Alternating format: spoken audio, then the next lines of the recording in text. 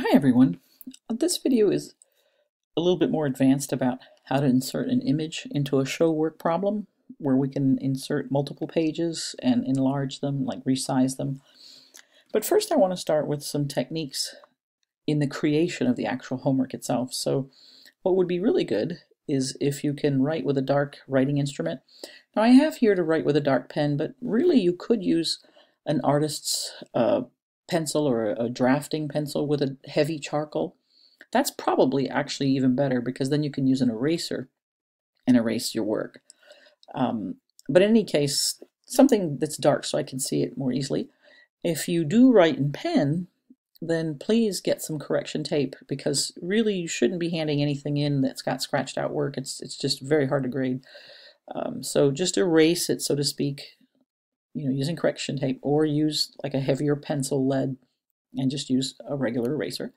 And then please just take a picture of only the work. So some of you are including quite a bit of background. Try to include as little background as possible and just zoom in on the paper.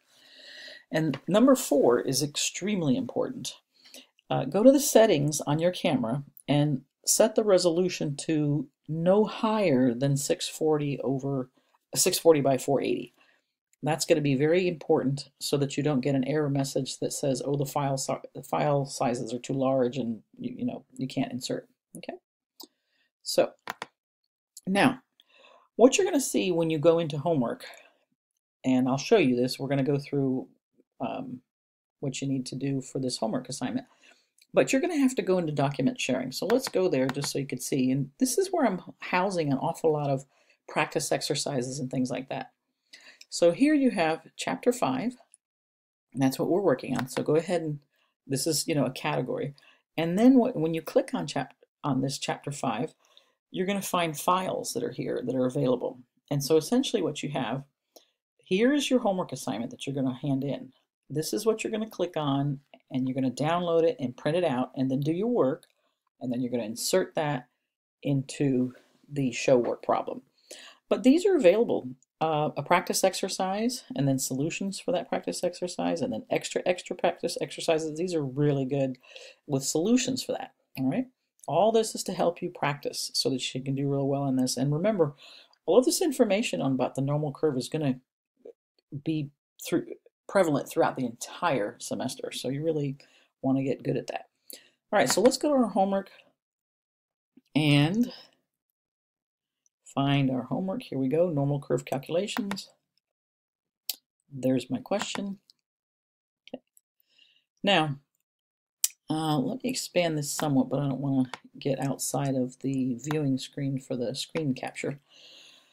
All right, so here you go to document sharing. This is where it shows you where to find and also some instructions. Make sure you read those carefully. Now in general, all show work problems, some of you are forgetting this first part here to click on the radio button. Make sure you click on that, because essentially what this is a multiple choice problem with all the other options deleted. So if you don't select this, it is impossible for it to submit. All right, then you're going to go to the show work button, which is right here. And then I would not use a pen. I would go ahead and upload an image, which is what we're going to focus on. And then you're going to click Save, which is on that page that opens up when you press on this show work button. And then you're going to press on Final Check, which is here. And this save, the last step, is this one here up in the upper right-hand corner. All right. So we've already clicked on the radio button. Now we're going to do the show work right here. Now this opens up, and what I want to do is insert an image. Now, what I want to do is I'm going to put in 3 pages. Here's page 1. Sorry, I didn't select real well. So there it is. Now, what I'm going to do is use this selector button right here. And I'm going to select my image. And you see that diamond cross? When I move that, right, see that border show up with the little dotted lines? That allows me, so I know I've selected this, and I'm going to move this up into the left upper corner here, and that makes this visible, this right-hand corner with the 3 little dots here like in a triangle. This allows me to drag and make this bigger, okay? So I can drag this and make it bigger. All right. And now I can center it. Let me make it even bigger. I've got the room. All right. So I probably could have taken a better picture, but this is really small writing. So you definitely I'll be able to read your writing. All right. So there we are. Now, one thing I want to mention is if I move it down a little bit, I'll see that I can scroll. Okay. But notice I'm only able to see part of the page. I can't see the whole page. The only way you can see the whole page is to move the page down, because the way this is set up, to create space, as it were, you have to select it and move it all the way down. Okay, now watch what happens. See, now I can see everything. So you have to move it all the way down to create space. Now what I want to do is I want to really move it down even more, okay, because oh, now I actually wanted to move it way down, because I'm going to, whoop, now did you see that? I moved all the way down here and I had it selected, so I have to select it and then kind of move up. All the motion happens right within this viewing window. So let's move it down, okay. Now I've created a lot of space, and I'm going to insert another page. Here's page 2. All right, there we are.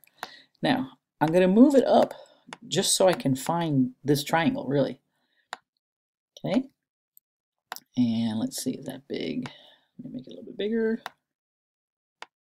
That's pretty big. Okay, so now I'm going to move it down, because remember, that's how I create space. Because if I just scroll up, that's it, I'm blocked. So I have to move it down and move it on top of that.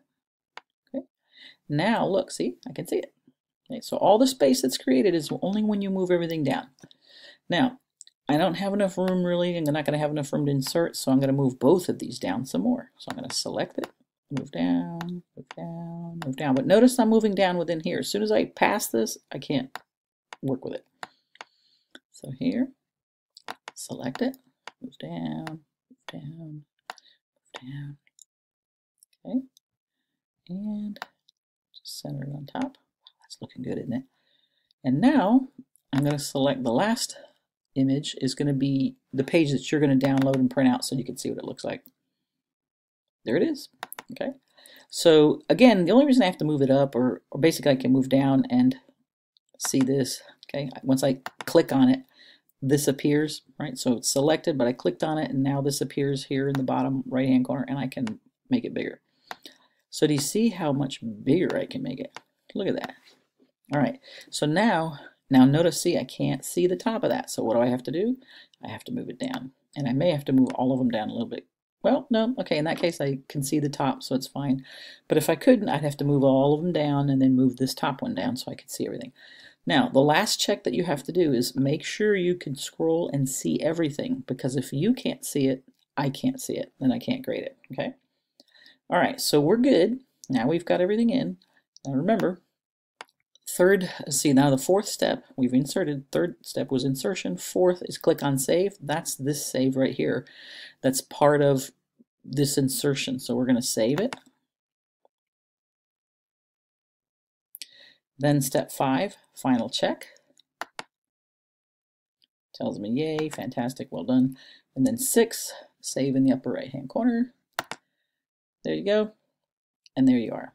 Okay, so that's basically how you can insert all these and resize. All right, thanks for listening.